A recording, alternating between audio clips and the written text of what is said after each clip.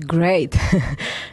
Play here in this stadium and be able to score and is special. I think that all the team was really motivated for this game because we missed some players, and after the last loss we knew that we have to give something to our fans, and they won us a game. They did great, and they came here with a raining day and they cheered for us all the game. So I'm really happy to score my first game. I hope my first goal. I hope that one of the a lot. Can you kind of walk us through what happened on that goal? My goal.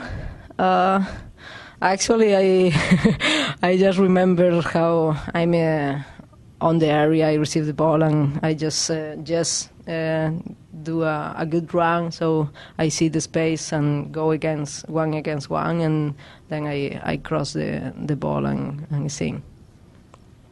Does it kind of lift the weight off your guys' shoulders to get this win after, obviously, you were only one of them, but after two bad losses in a row? Yeah, we talk this week that this is a new season. We have to change things and we have to improve, and this was a test.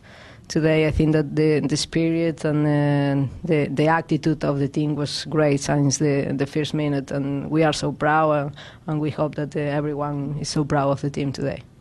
You were kind of getting thrown around a little bit on the field in October. Is that, I don't know if that's different for you from playing abroad or if it's something you're used to? I feel comfortable.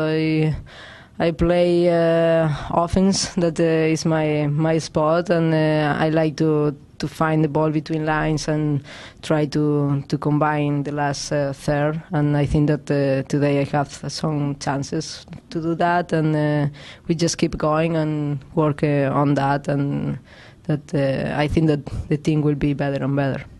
Paul really changed up the formation a little bit today, going with one striker and five in the midfield. How did that affect your position and allow you to play more to your strengths?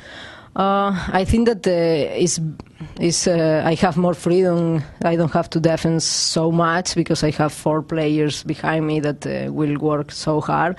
So I can be closer to our forward and maybe more ready to, in the moment that I get the ball, can attack. I think that this gives me freedom, especially. Any other questions for Vero? All right, thank you, Vero. Thank you. So how upset were you about Spain losing yesterday? Actually, it was a really big loss, and when I came to practice, of course, everyone was joking. I don't think that is funny, but still. So I just Paul joked a lot about that, and I say, well, they show us that even the best team in the world can lose for 5 goals. So we did last week, and we have to keep going, and they have to keep going. We are still in the World Cup. We won the last World Cup, so if someone deserves respect, is Spain. So you still have them to win the whole thing, probably? I have in my bracket, just in case. But I have to believe because I'm Spanish, but you don't have to believe. Thank you.